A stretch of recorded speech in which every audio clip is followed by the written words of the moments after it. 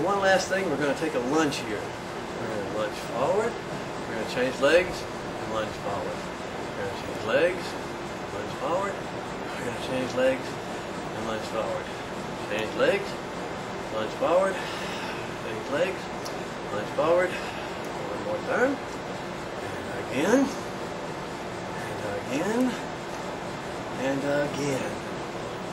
Now we're going to relax here and we're going to breathe. One of the most important things you can do to stay in great shape is to get plenty of good, fresh air.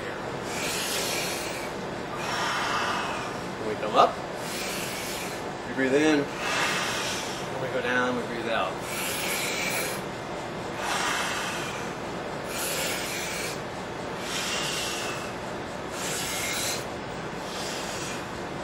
All right, now that's our basic exercises for today. That took us about 5 minutes.